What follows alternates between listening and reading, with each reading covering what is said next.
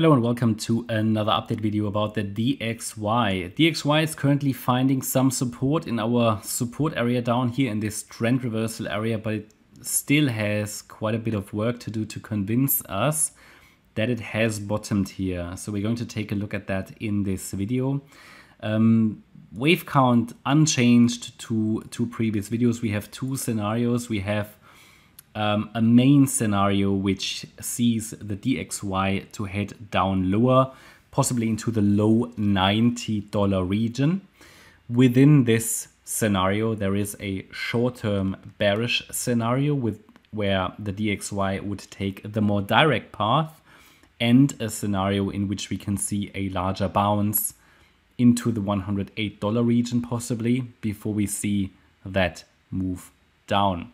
So this is currently what we deal with here.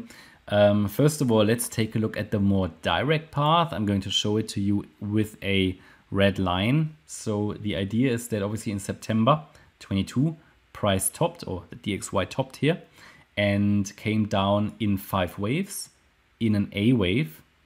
We topped in a B wave locally. So we're looking here at an ABC correction, and the move down in a C wave has started as a wave 1, a wave 2. And now it's getting interesting because that could be a third wave down, a fourth wave, and a fifth wave. This is the direct path, in my opinion, will gain in probability below our 78.6 retracement level. So a break below 101.64 would confirm that further and would ultimately confirm that if price breaks below $100.85, those swing lows which have been made on the 2nd of Feb, 13th of April, and 4th and 5th of May. This is the direct path. I have my doubts about it because price doesn't really come down impulsively. Okay, so I am in favor of a larger bounce at this stage.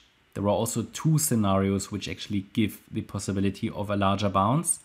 The scenario would be as follows. We just need to change two things here. In this scenario, yes, price formed a lasting top in September. We came down in 5 waves, however, would count it slightly differently. So would have a 5-wave move down here into the April low as an A wave.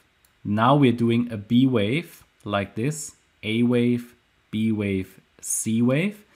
In this support region highlighted in yellow, we should see a bounce to the upside. I'm going to zoom in.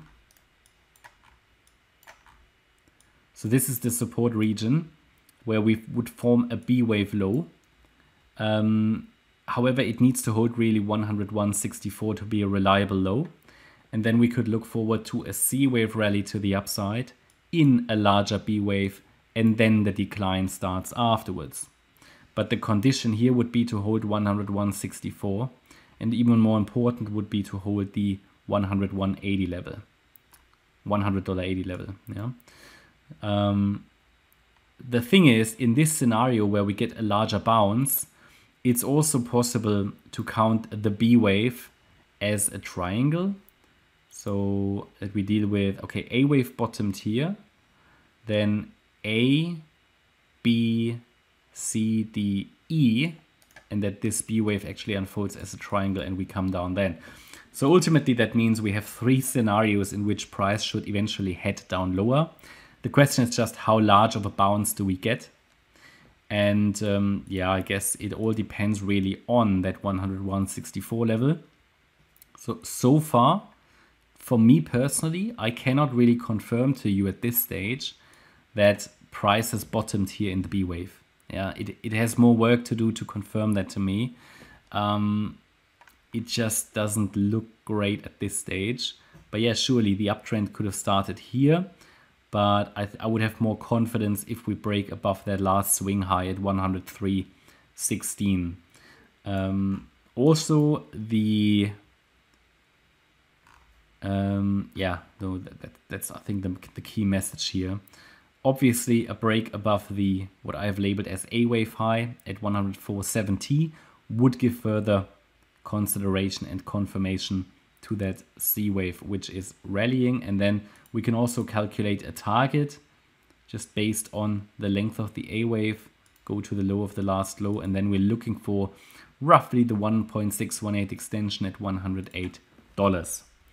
That's my update about the DXY. I hope you liked the update. If you did, please hit the like button, leave a comment and subscribe. And if you really like the content, then please check out the channel membership. Thanks a lot for watching. Bye bye.